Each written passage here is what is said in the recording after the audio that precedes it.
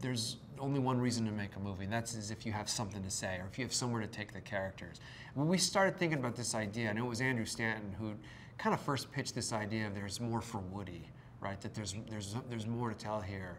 Academically, what Andrew had pitched was something along the lines of Toy Story 3, because it had a great ending, and a lot of people said, oh, that's the ending. I mean, even my parents were like, that's the ending.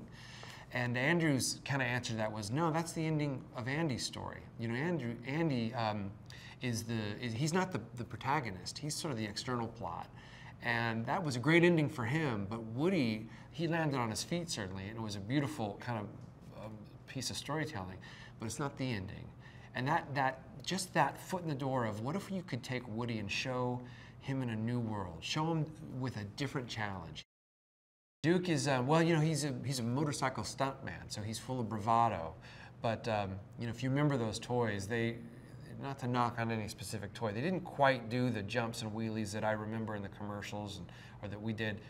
So we thought, what if we played up that? What if we dramatized that? And poor Duke is kind of all front, he's all talk. He's a posable action figure, so he basically just hits poses all day while he's talking to you.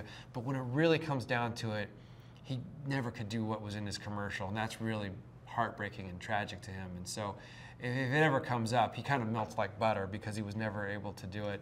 In fact, poor Duke Kaboom had one kid was named Rajan, who opened it up on Christmas Day and did one jump, and when he fell flat and it wasn't like the commercial, he turned his back on Duke. So Duke, on one hand, he is the most bravado, kind of macho, tough guy, and on the other hand, he's just a softie, because his kid never really played with him, and he can't stop crying about it. So he takes a lot of coaxing to get where he needs to be.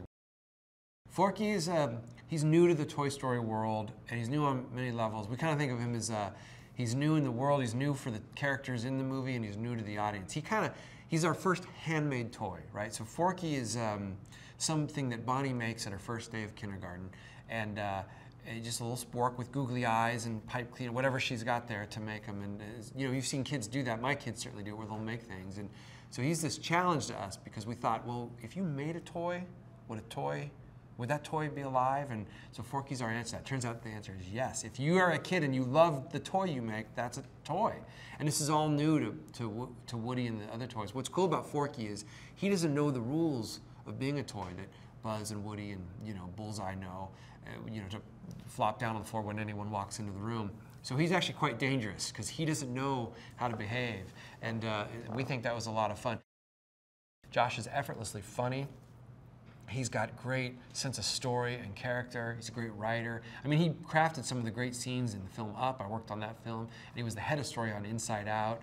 And then he directed Riley's First Date. So he's had this kind of natural progression of coming up under some of our big directors and heads of stories and writers and so forth. And so plugging into Toy Story, which he cares deeply about, made perfect sense. He loves these characters. And I also think he loves them, but was also not afraid to take it somewhere new. And that was, from day one, what was important to us, that we wanted to honor Toy Story, but give it a little bit of a different flavor, a little bit of a shift, you know what I mean, a little bit of its own lane. And so Josh was instrumental in creating that. Music is huge, and Randy, we wanted Randy's score. We wanted Randy to score this film from day one, because, well, obviously he scored the first three so beautifully. There was something about the music that came up early, because people, you know, there are a lot of people at Pixar that are working on this film that said things like, oh, that was my first movie. And that song is the first song I remember. Like, the music and the song, Got a Friend in Me, I think helped.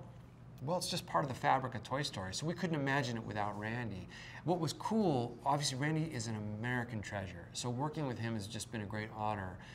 And what was cool about it was, he, like the actors and how we feel about the film, he didn't want to just come on and do another Toy Story. He wanted to shift a little bit and adjust. So as we talked about the story and the characters and where we were going, he just organically started thinking about the music a little differently. And I think what he's done is created one of the great scores where it's rooted in the sort of the history and the grammar of Toy Story musically, but somehow tonally shifted. I mean, his theme for Forky or the music he plays under Gabby Gabby, they feel completely new, and yet somehow in the world, how he does it, I'll never know, but sitting on the stage and hearing that live, those brought us to tears at how beautiful it feels. So it's just a huge, it's as important as the visuals to us, that piece of it.